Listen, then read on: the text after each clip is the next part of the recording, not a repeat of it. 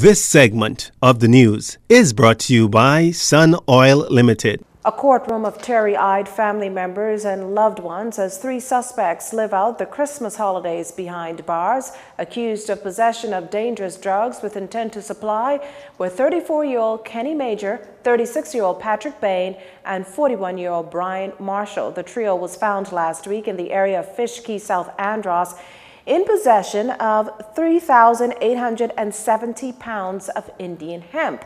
When they appeared before Deputy Chief Magistrate Shibasola Swain this afternoon, they were also charged with importation of dangerous drugs, conspiracy to possess dangerous drugs with intent to supply, and conspiracy to import dangerous drugs. The trio pleaded not guilty to all counts and was remanded to the Bahamas Department of Corrections until February 1st. They can, however, apply to the Supreme Court for bail. Meantime, the hunt ends for Shane Mackey. He's the 37-year-old of Turtle Drive, wanted for a rash of stealing and fraud offenses in relation to a car scam. Police say he was arrested on Thursday. Also now in the hands of the police is Anastasia Mori. She was picked up by officers from the Anti-Corruption and Financial Crime Branch.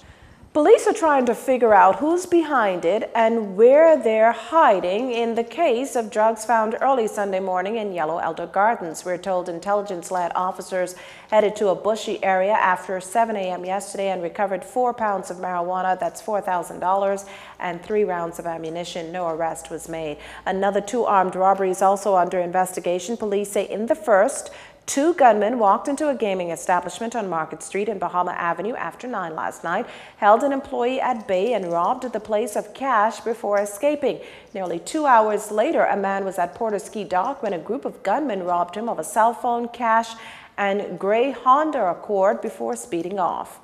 Well, along with the armed robberies and drug find is the ongoing probe into the country's latest homicide, a gruesome discovery for children playing at a field near Martin Close off Cowpen Road after noon Sunday.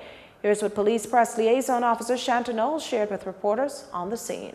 Officers, upon discovering this man's body, noticed that he had injuries to the head and, of course, to the neck area. And, of course, we are classifying this one as a homicide. Neighbors say 2 days ago they heard a noise similar to that of firecrackers. Given Halloween, the residents did not pay any attention to the noise. We suspect the injuries may be consistent with gunshots, but of course we will have to await an autopsy's report to determine that. Authorities say the man appears to be between 35 and 40 years old, the 3rd homicide victim in recent days. Since last week Monday, we have had a number of patrols on our streets. You know, this is what, the 3rd murder in homicide in a few days. But since last week Monday, we've added patrols to the streets of New Providence. We've scaled down on our administration work in police headquarters so that we can ensure the public that we are out there and their safety is definitely our concern.